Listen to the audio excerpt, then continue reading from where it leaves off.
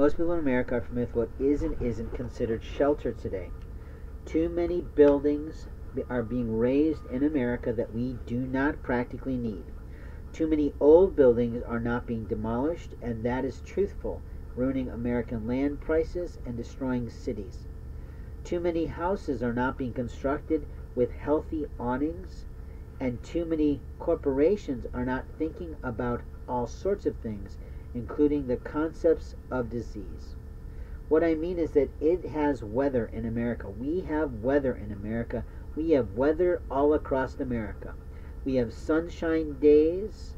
We have full wind blowing days. We have tornadoes. We have hurricanes. We have rain. We have sleet. We have snow. And your fucking building that you're putting up better have a fucking awning on it, or an outdoor shelter that's separate from it, where people can go stand and wait for their families, their friends, their networks, their social groups who might pick them up if they don't drive.